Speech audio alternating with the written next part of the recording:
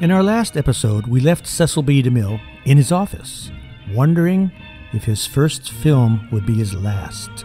Production had gone well, but someone in the quiet suburb of Hollywood wanted it to fail.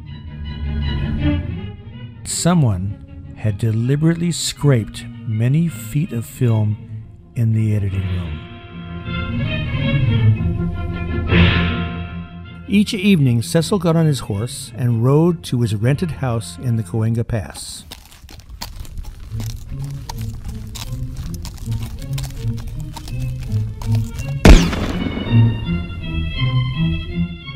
Who was trying to shut down the Squaw Man? Was it the Edison Trust, still trying to control production, trying to stop the first feature film to be made in Hollywood?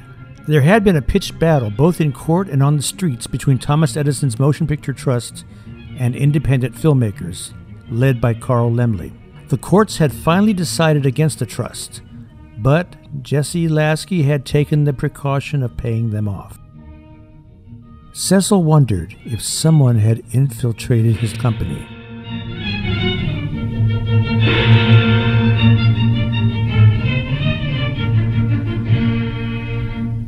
Looking at the photograph of the first day's shooting, Cecil noticed that one man in the photograph was no longer with the company, a lab technician he had fired.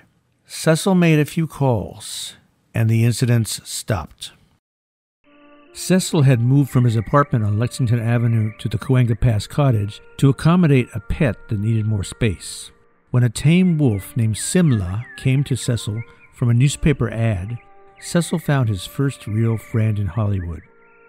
The Squaw Man casting call brought unique talents to the Lasky company. Joseph Singleton came from Australia.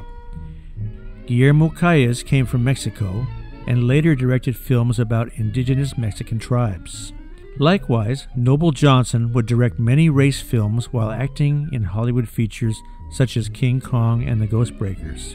Lillian St. Cyr had been appearing in films as Princess Redwing for 5 years already, but she also worked as an accuracy consultant for directors such as D.W. Griffith. Winifred Kingston was a British stage actress who had just acted in Soldiers of Fortune in Cuba with Dustin Farnham, the first film for both of them. Farnham had signed with Lasky on the condition that Winifred be cast in the film. Winifred was a trooper, changing her costumes in the horse stalls without complaint, and her romance with the star continued. Filming ended on a bright sunny day 3 weeks after it had begun. Jesse Lasky was feverishly selling the Squaw Man, state by state. Cecil and film editor Mamie Wagner were assembling scene upon scene from the Squaw Man, working without sleep for 87 hours.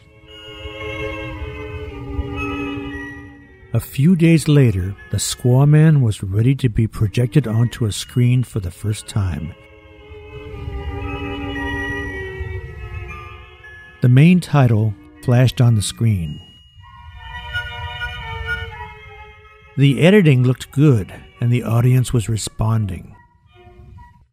And then, something odd began to happen.